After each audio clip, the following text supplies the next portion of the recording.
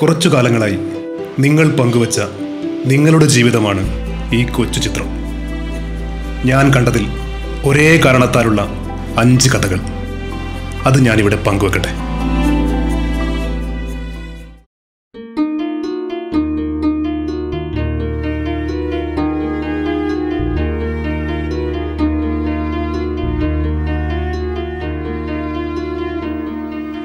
നീ കോഫി കുടിക്കേ. ആദ്യം നീ കാര്യം പറ. പറയാം. പലപ്പോഴും കോഫി കുടിച്ച് പിരിയാറാണ് പതിവ്. അത് പിന്നെ കാര്യം നീ ഒരിക്കലും പറയാറില്ല. ഇത് എത്രാമത്തെ തവണയാ? ഫോണിലും ചാറ്റിലും നീ ഭയങ്കര സംസാരാണല്ലോ. അത്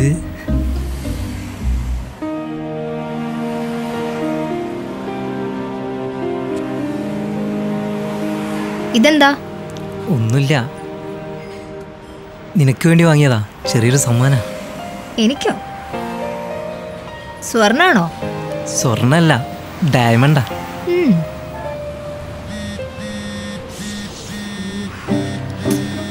ആരാ വിളിക്കുന്നേ? ഒരു ഫ്രണ്ട്. എന്താ എടുക്കാത്തെ? ഇപ്പൊ എടുക്കണ്ട, നമ്മൾ സംസാരിക്കല്ലേ. പറ, എന്താ ഇപ്പൊ ഇങ്ങനൊരു സമ്മാനം? അത് പറയാനാ ഞാൻ വരാൻ പറഞ്ഞത്. എന്നിട്ടെന്താ പറയാത്തെ?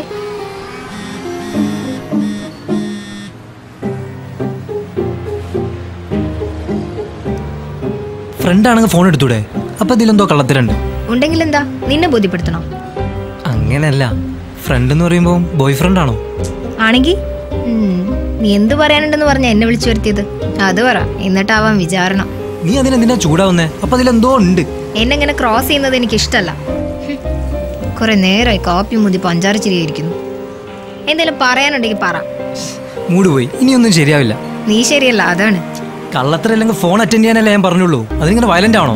നിന്റെ സംസാരത്തിലൊരു വിശ്വാസക്കുറവ് ഫീൽ ചെയ്യുന്നു. അതൊരു വിശ്വാസക്കുറവല്ല. പിന്നെ എന്നെ ആര് വിളിച്ചാലും നിനക്കെന്താ? വിശ്വാസത്തിന്റെയും സംശയത്തിന്റെയും പ്രശ്നമൊന്നുമല്ല, നിന്റെ കാര്യത്തില് ഒരിത്തിരി പൊസീവായ പോലെ. പൊസസീവോ? എന്തിന്?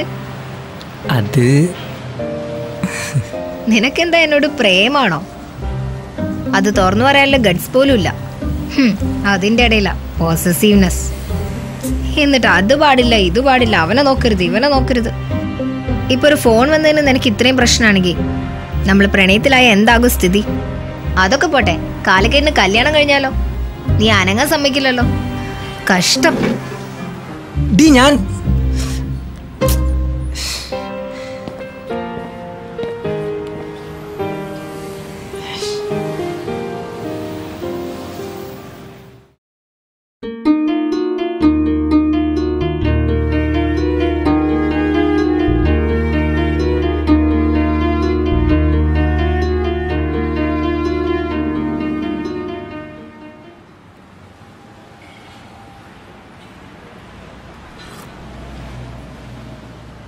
ഹരി, ഞാൻ ആഗ്രഹിച്ച ജീവിതമല്ല ഇത്. എന്താണാവോ നിന്റെ ആഗ്രഹം? കല്യാണം കഴിഞ്ഞ് 3 മാസം തികഞ്ഞില്ല. അതിനു മുമ്പേ ഹണിമൂൺ യാത്ര കഴിഞ്ഞപ്പോ മുതലേ നിന്റെ മാറ്റം ഞാൻ ശ്രദ്ധിക്കുന്നുണ്ട്. What's wrong with you? എന്ത് മാറ്റം? മാറ്റമല്ല, ഒരു തരം മരവിപ്പാ. കുറ്റങ്ങൾ പറയാനാണെങ്കിൽ എനിക്കുണ്ട് പറയാൻ. വിവാഹ ജീവിതത്തെക്കുറിച്ച് എനിക്കും ഉണ്ടായിരുന്നു ചില സങ്കല്പങ്ങൾ. അതെല്ലാവർക്കും ഉണ്ടാവും, എനിക്കും ഉണ്ടായിരുന്നു. പക്ഷെ പെണ്ണുങ്ങൾ എപ്പോഴും സാക്രിഫൈസ് ചെയ്യേണ്ടവരാണല്ലോ. ജീവിതം അങ്ങനെയൊക്കെയാണ്. You have to adjust. അങ്ങനെ സഹിച്ച് അഡ്ജസ്റ്റ് ചെയ്ത് ജീവിക്കാനൊന്നും എന്നെ കൊണ്ട് പറ്റില്ല. നീ ഇപ്പോഴേ എങ്ങനെ തുടങ്ങല്ലേ, ഇനിയും ഒരുപാട് മുന്നോട്ട് പോകാനുള്ളതാണ്. ഈ രീതിയിലാണെങ്കിൽ മുന്നോട്ട് പോകാൻ പറ്റുമെന്ന് എനിക്ക് തോന്നുന്നില്ല. What you mean? എന്റെ ആഗ്രഹങ്ങളൊക്കെ ഇല്ലാതാക്കി മുന്നോട്ട് പോകാൻ പറ്റില്ല എന്ന്. ആഗ്രഹങ്ങൾ എനിക്കും ഇല്ലേ? ഞാൻ ഒരുപാട് ഡ്രീം ചെയ്താണ് എന്റെ ലൈഫിനെ കുറിച്ച്. അതെ, ഈ വാശിയാണ് പ്രശ്നം. എനിക്ക് എന്റേതായ ശരികളുണ്ട്. കുടുംബമാകുമ്പോൾ ചില വിട്ടുവീഴ്ചകളൊക്കെ വേണ്ടി വരും. അത് നിനക്കും വേണ്ടേ? അക്കരയ്ക്കും ഇക്കരയ്ക്കും പോകാനല്ലേ പാലിടുന്നത്. നീ വെറുതെ ഉടക്കുകയാണ്. It's A coffee shop. Reduce your volume. അല്ല, എനിക്ക് എന്റേതായ സ്വപ്നങ്ങളുണ്ട്. വിവാഹം എന്റെ അവസാന ലക്ഷ്യമായിരുന്നില്ല. പിന്നെ എന്തിനു നീ കല്യാണം കഴിച്ചു? കല്യാണത്തോടെ എല്ലാം അവസാനിപ്പിക്കാന്ന് ഞാനാർക്കും വാക്കു കൊടുത്തിട്ടില്ല.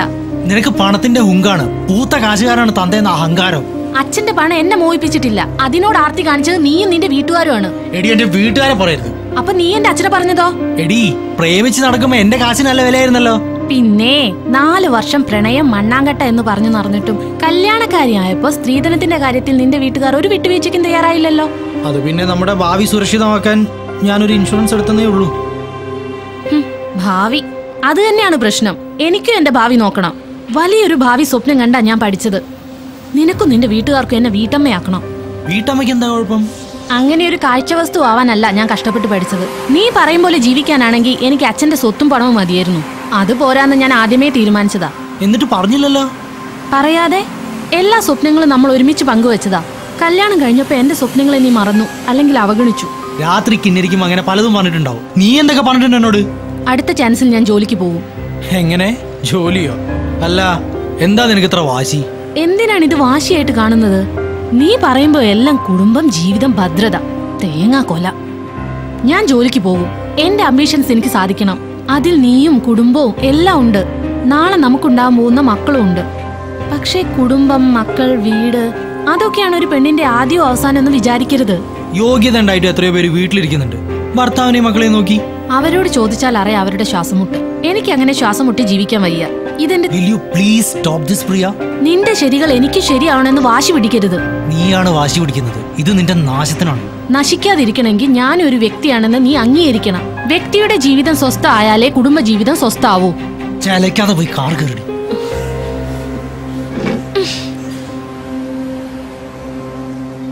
Bill please.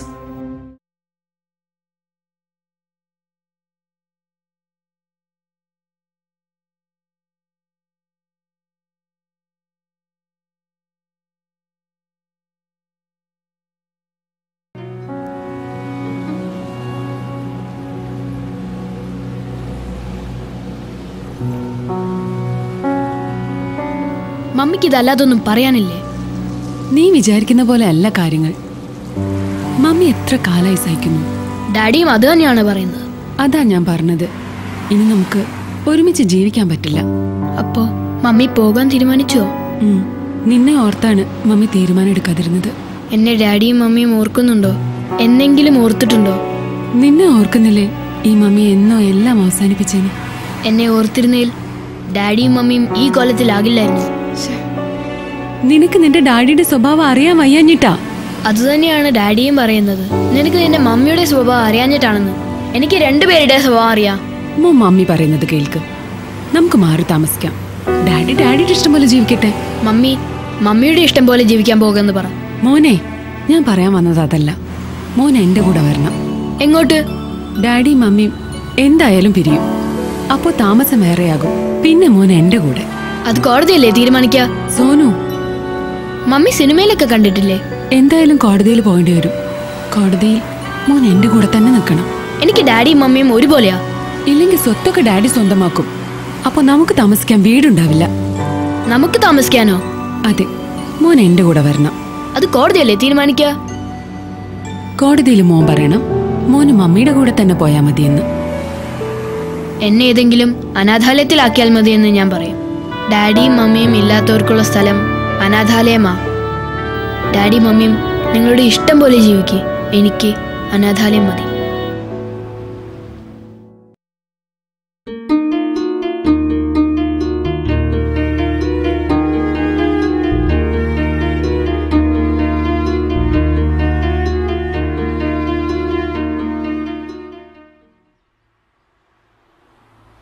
എൻ്റെ മോക്ക് വേണ്ടിയാ. ഇല്ലെങ്കിൽ ഞാനത് ആലോചിക്കില്ലായിരുന്നു. ജീവിതം അങ്ങനെയൊക്കെയാണ് സാറേ. ശരിയാ, ലൈഫ് മസ്റ്റ് ഗോ ഓൺ. മോക്കിപ്പോൾ ഒരു ഉമ്മയുടെ സാന്നിധ്യം വേണ്ട പ്രായ. എന്തായാലും പെറ്റുമ്മക്ക് പകരാവില്ല. യാ, ബട്ട് ഒരു സ്ത്രീക്ക് മാത്രം മനസ്സിലാവുന്ന കാര്യങ്ങളുണ്ടാവുമല്ലോ, റൈറ്റ്? അത് ശരിയാണ് അഹമ്മദ്ക്ക.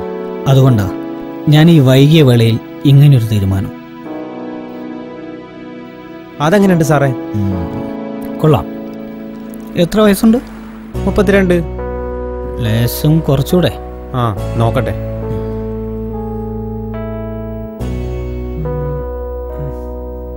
ഇതാ നോക്കി നിങ്ങള്.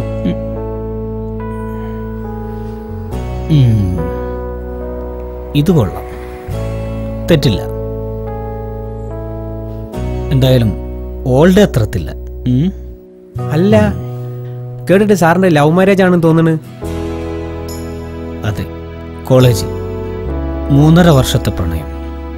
അവസാനം നാട്ടുകാരും കുടുംബക്കാരും ധിക്കരിച്ചൊരു വിവാഹം. അപ്പോ അതൊരു വിപ്ലവമായിരുന്നല്ലേ? ഒരുപാട് സ്നേഹിച്ചു ഞാൻ അവളെ. സാറിന് എത്ര മക്കളാ? ഒരാണും ഒരു പെണ്ണും. ആ ശരി ശരി.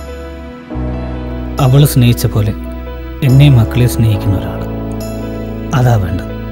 വല്ലാതെ മിസ് ചെയ്യുന്നുണ്ടല്ലേ? എന്താ പറ്റിയത് വൈഫിന്?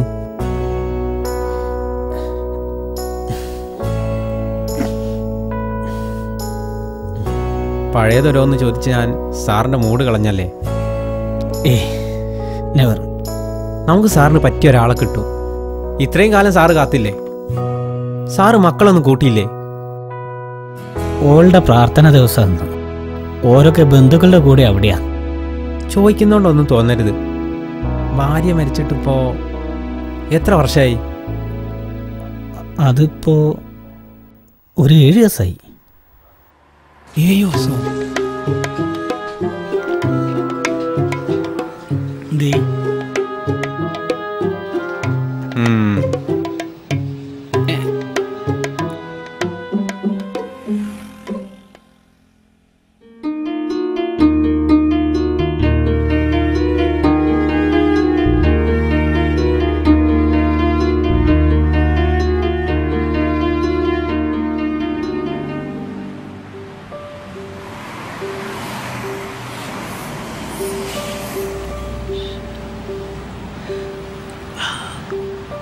കൊള്ളാം, കുടിക്ക്.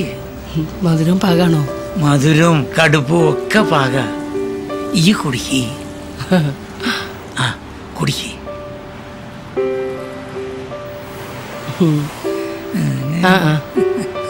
ആദ്യമായി കാപ്പിട്ട് തന്നത് ഓർമ്മയുണ്ടോ? അന്ന് ഈ ചിരിയായിരുന്നില്ല മുഖത്ത്. ഓ, മധുരം ഇത്തിരി കുറഞ്ഞു പോയതുകൊണ്ടേ അന്ന് എന്നെ നോക്കി പേടിപ്പിച്ചതാ. അന്ന് നോക്കി പേടിപ്പിച്ചോണ്ടല്ലേ പിന്നെ നീ നല്ല കാപ്പി ഇടാൻ പഠിച്ചത്. നീ എന്താ ഓർക്കുന്നത്? മക്കള് വിളിച്ചിട്ട് 2-3 ദിവസമായല്ലോ. ഓരോരോ തിരക്കിലായിരിക്കും. സമയം കിട്ടുമ്പോൾ വിളിച്ചോളും. ഓ, വലിയ പഠിപ്പും പത്രാസും ഒക്കെ ആയതാ കുഴപ്പമായത്.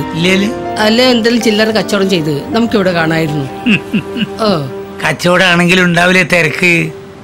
ഇപ്പൊ പണ്ടത്തെ പോലെയാണോ? മണ്ടിപ്പാഞ്ഞ് നടക്കാഞ്ഞാലേ കച്ചവടത്തിൽ പിന്നിലായി പോകൂലേ? മത്സരല്ലേ ഇപ്പം? എല്ലാത്തിനും മത്സരം തന്നെ. അതും നേരാ.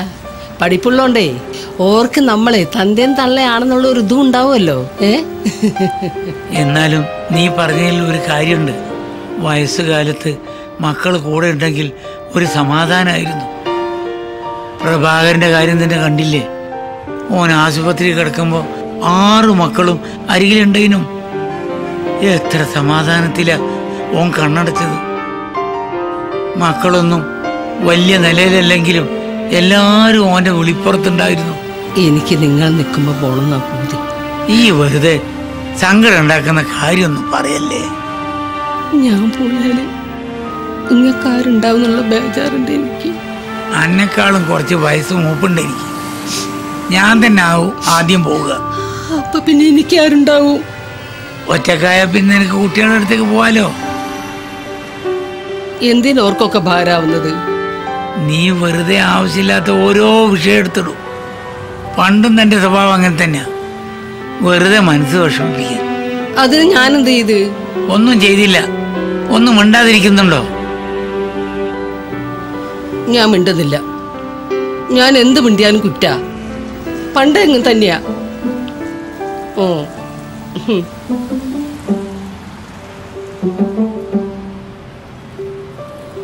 കാപ്പി തണുത്തില്ലേ? എടുത്ത് കുടിക്കേ. സാരല്ല, കുടിക്കേ. കുടിക്കടോ, കുടി.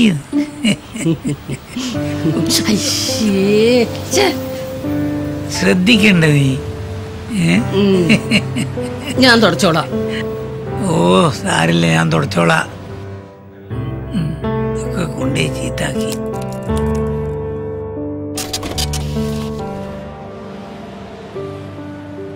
നിനക്കിനി എന്തെങ്കിലും വേണോ? വേണ്ട. 80 റുപ്പിയ. ബാക്കി ഇവൻ എടുത്തോട്ടല്ലേ? ആയിക്കോട്ടെ. എന്നാ വാ പോവാ.